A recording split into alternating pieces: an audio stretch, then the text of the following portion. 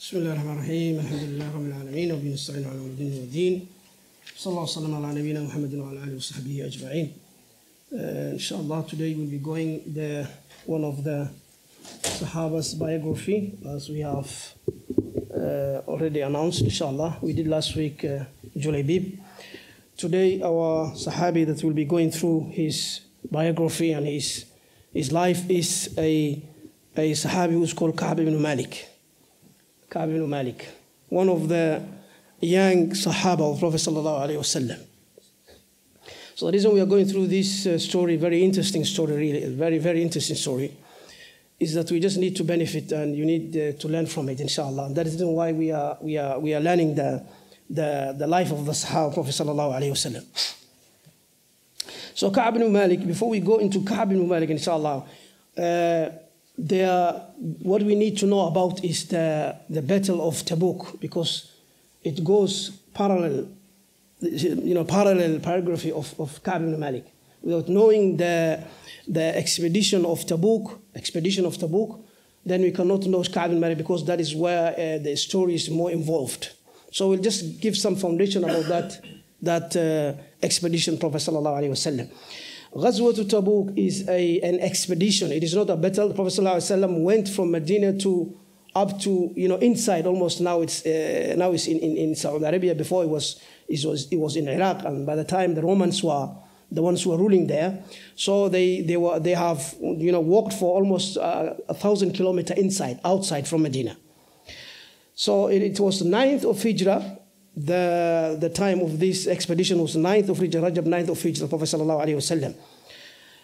The reason why the Prophet sallallahu alaihi wasallam has moved and marched to this place was the Romans who are the empire at that time.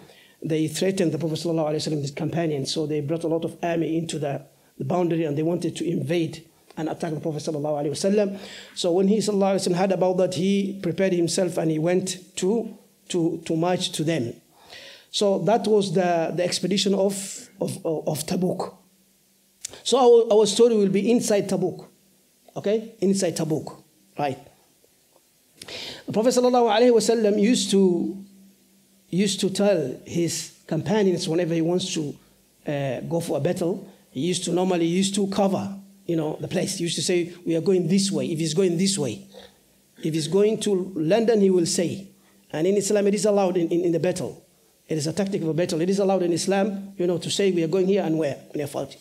So the Prophet ﷺ, all the time when he wanted to go for a battle, he will make it clear. He will cover it. He will say we are going this way. But this time, in Ghazwat Tabuk, the expedition of Tabuk, the Prophet ﷺ make it apparent to everyone. He said we are going and we are moving to Tabuk. And the reason why is because of the distance, a long distance, because of the people they are facing. They are not Arabs, they are Romans, more stronger and more powerful than the Arabs. And the reason why also Prophet ﷺ said was that people have to prepare themselves. All the Sahaba should clearly know what we are going, Prophet ﷺ said. So Prophet ﷺ has announced to the Sahaba all, that they will going to be going to Tabuk, and everybody has to prepare himself. In the time of Prophet ﷺ, everybody has to sponsor himself. There's no government that is behind. You have to bring your mount, you have to bring your animal, you have to bring your clothes, you have to bring everything, and prepare yourself and everything. So this was the case. So the Prophet ﷺ told the Sahaba clearly that we are going there. That day we will going to march, we will going to move from Medina. So everyone, you have to prepare. So roughly were 30,000 army, 30,000 men who are, and this is the largest number of Sahaba in all time. The Prophet ﷺ that came together, 30,000 men, 30,000 army, were marching to Tabuk. So a lot of Sahaba, Ridwanullahi alayhi. The only people that were excused to be left behind were people who are weak, or people who are sick, or people who cannot join the fight. People who are sick. Allah subhanahu wa ta'ala ليس على الضعفاء ولا على المرضى ولا على الذين لا يجدون ما ينفقون. So the people who are old and the people who are sick, and the people who did not have the means to travel, okay, there were people who didn't have the resources.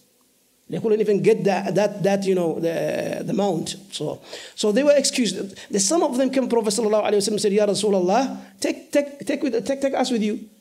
We don't have anything. Sponsor us. And Prophet sallallahu alaihi wasallam said, there's nothing I can do for you. So, أتوك لتحملهم قلت لا أجد ما أحملكم عليه تولوا وأعينهم تفيض من الدمع حزنا ألا يجدوا ما ينفقون. So when they say this, and the Prophet ﷺ told them, there's nothing I can help you, they left while they're shedding tears. They were streaming tears because of the opportunity they had with the Prophet ﷺ. So these are the first one. The second one who were left behind purposely themselves were all the hypocrites. Al-Munafiq. Okay, Munafiqin, all of them, the historians, they say there were maybe 80 of them. So they left behind with their excuse, Prophet ﷺ. So these were the two categories who are left behind. And the third category is the category that we are coming to the point, which is Kaib Bin Malik and his two friends. Okay, so this is how the Sahaba prepared themselves, and the Prophet ﷺ, after that, he left with the Sahaba. They went for the mission. Our Sahabi today, Kaib Bin Malik, this is where his story begins. Okay, his life begins in here. So when the Prophet ﷺ sent Kaib Bin Malik was among the companions of the Prophet ﷺ, he didn't go with the Prophet ﷺ that first day. He said, maybe there's no problem, I will prepare myself tomorrow. Okay, I will do it tomorrow. This happens to everyone, I'll go to the masjid tomorrow. Okay, I'll fast tomorrow. And you don't really know tomorrow we're going to come. So he said, inshallah, it is not a long distance, so I can cover it, inshallah. And then he went on and on and on and on and on and on. Every day he's saying, Kaib Bin Malik, inshallah, I have to join the Prophet ﷺ. But unfortunately, the Prophet ﷺ and the companions, they have gone long distance now. There's no way whatsoever that he can join the Sahaba Prophet ﷺ. He gave up now. Kaib Bin Malik gave up joining the Prophet ﷺ. So when the Prophet ﷺ, when Kaib Bin Malik stayed in Medina, he says the only people who are left in Medina were the hypocrites. Wherever I go, there's munafiq. So the good people have left.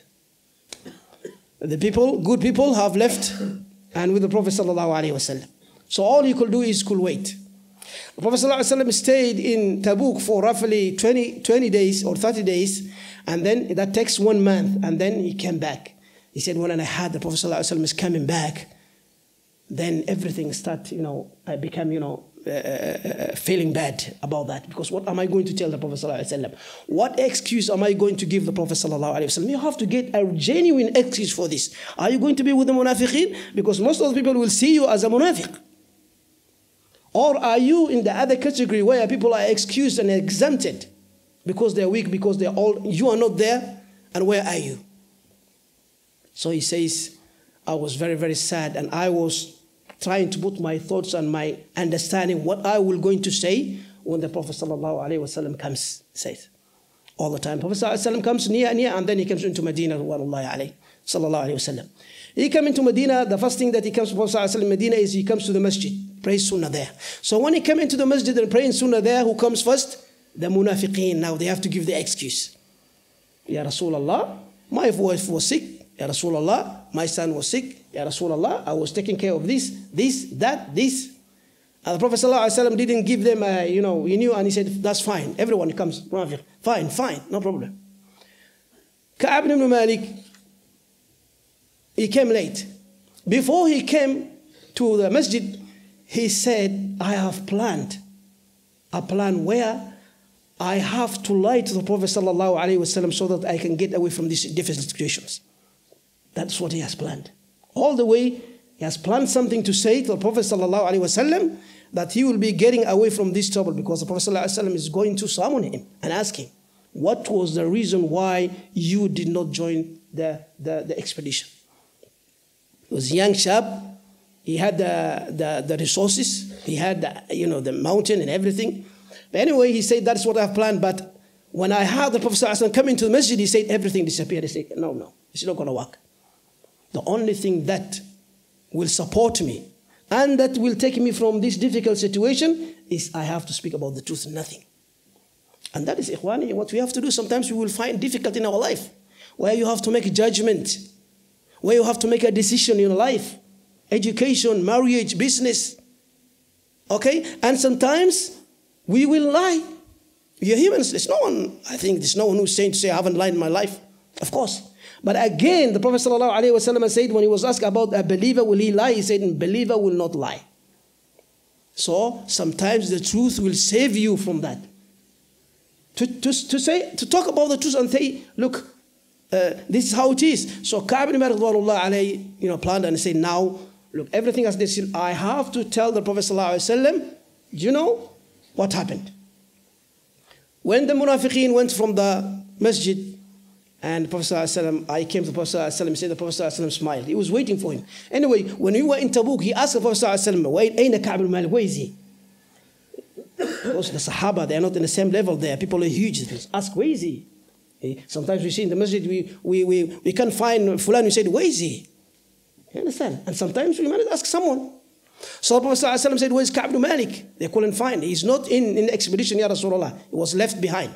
So when he came into the masjid, the Prophet ﷺ smiled to him and he said, Ya Kaib, what's going on? What happened? Why didn't you join us? So he said, I look up the Prophet ﷺ. He said, did you not have your mounted? Did you not have your camel? Why not ready to join? He said, Ya Rasulullah. Before he even answered, he said, Ya Rasulullah, listen to me. He said, I'm a sha'ir. Some of the sha'ir speaks, sha'ir.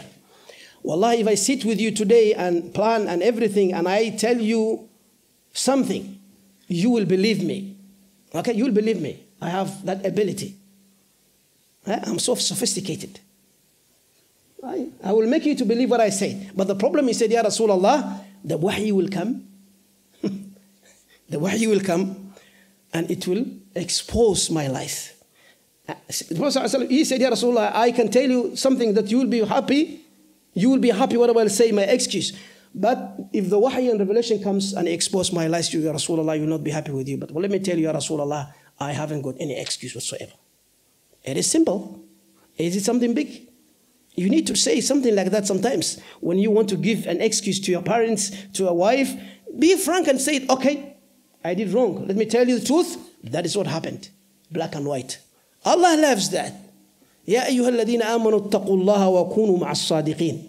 Or you who believe, fear Allah and be those who are speaking the truth. Allah subhanahu wa ta'ala says. And this is the revelation of this ayah. Ya Rasulullah, I did not have any excuse. I was stronger and I was wealthier and I had the capability and I have everything. But I didn't. The Prophet sallallahu alayhi wa sallam said, Amma hada faqad sadaq. This man spoke about the truth. He didn't say to the munafiqeen. So, was he left alone? He wasn't left alone. The trial test is beginning now for Kaib Bin Malik.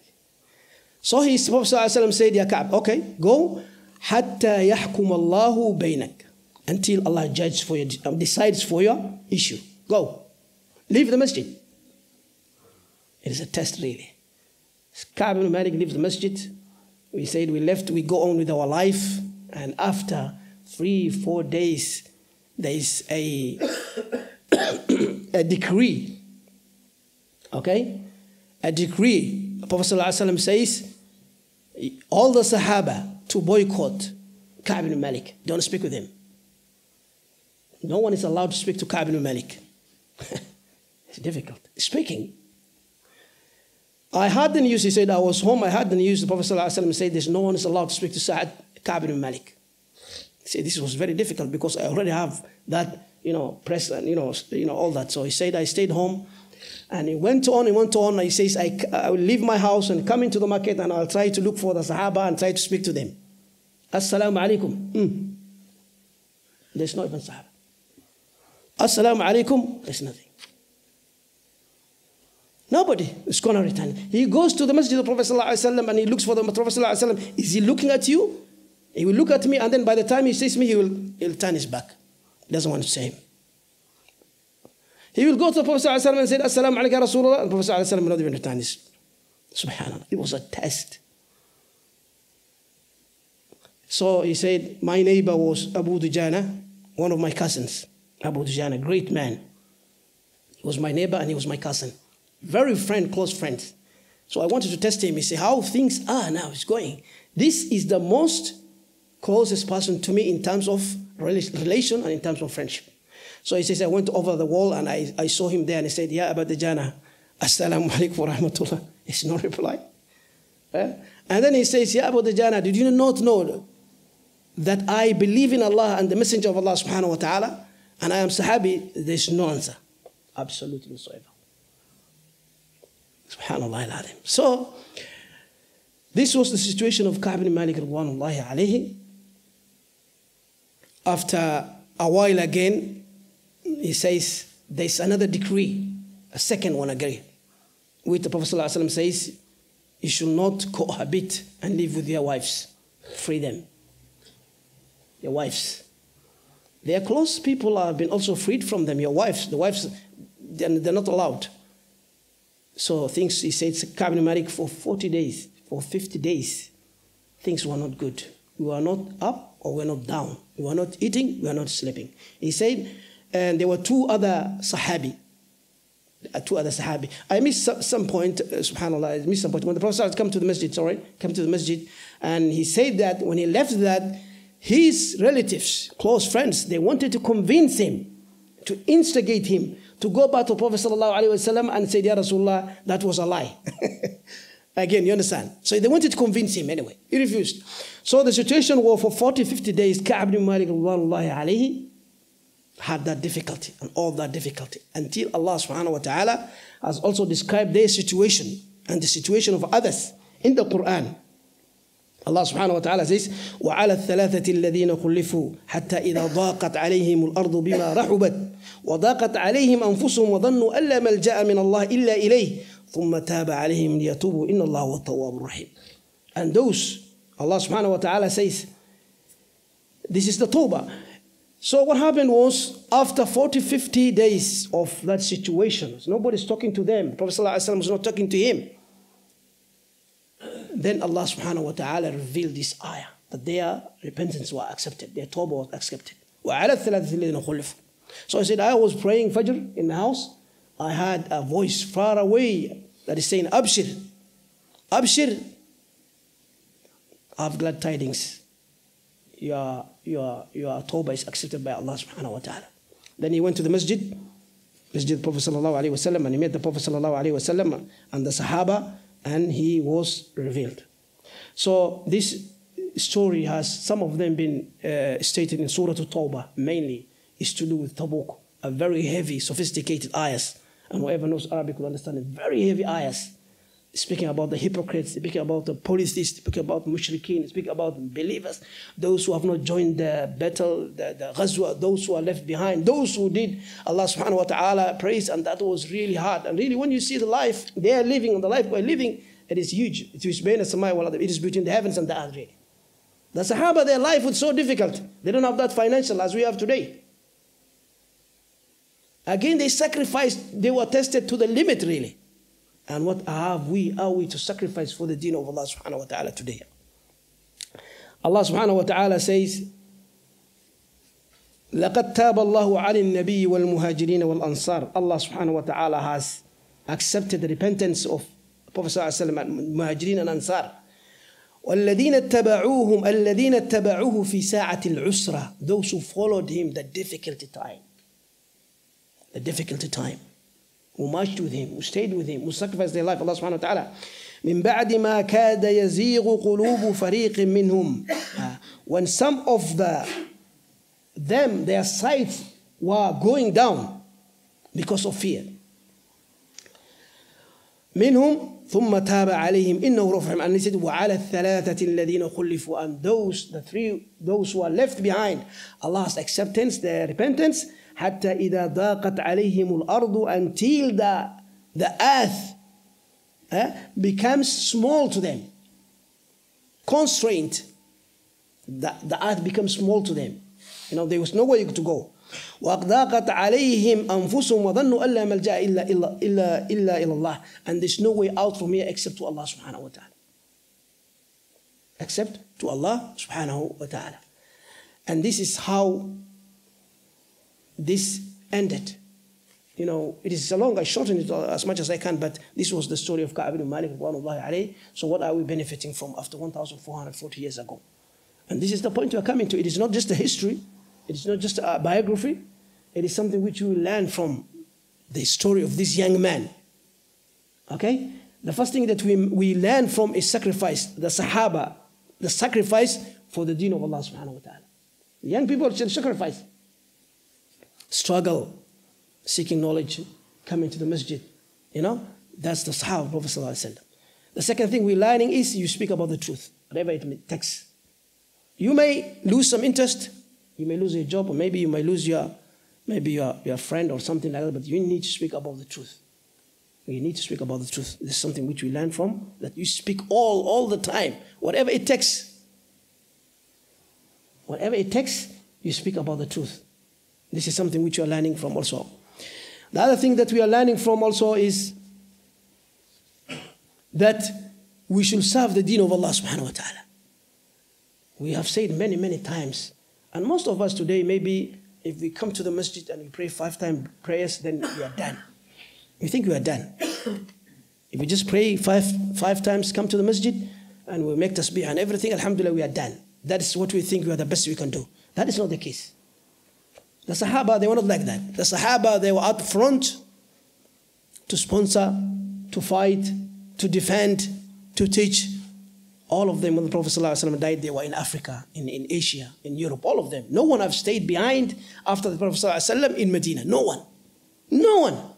All of them, they marched out of Medina, all to Africa, in Maghrib, in Jazair, all this Africa, in Europe, in Spain, all these places, for the sake of the message of Allah subhanahu wa ta'ala. And that is exactly what we need to do. Stand for the deen of Allah subhanahu wa ta'ala. You know, sponsor, give, you know, money, whatever you can. And this is something which we are learning from this. Inshallah, I will conclude this, inshallah, and we'll stop it here, inshallah. Jazakumullah khairan. Wassalamu alaikum wa rahmatullahi wa barakatuh.